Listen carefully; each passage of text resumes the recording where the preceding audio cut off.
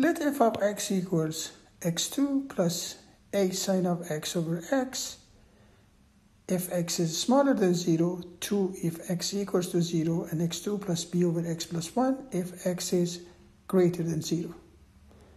If f of x is continuous at any real number, find the values of a and b.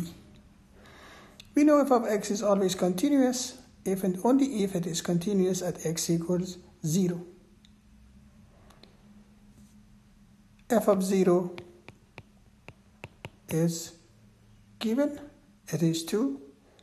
Limit of f of x as x approaches 0 from the left side equals to limit of x2 plus a sine of x over x as x approaches 0 from left side, which is the same as limit of x2 plus a limit of sine of x over x as x approaches 0.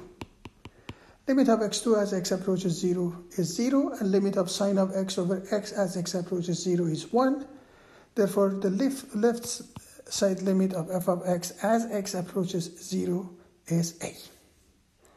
Limit of f of x as x approaches 0 from right side is limit of x2 plus b over x plus 1 as x approaches 0 from right side, and by direct substitution this limit is b.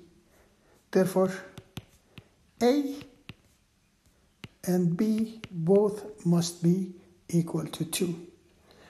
By definition of continuity, right side limit, left side limit, and the value of the function must be the same if the function is continuous at that point.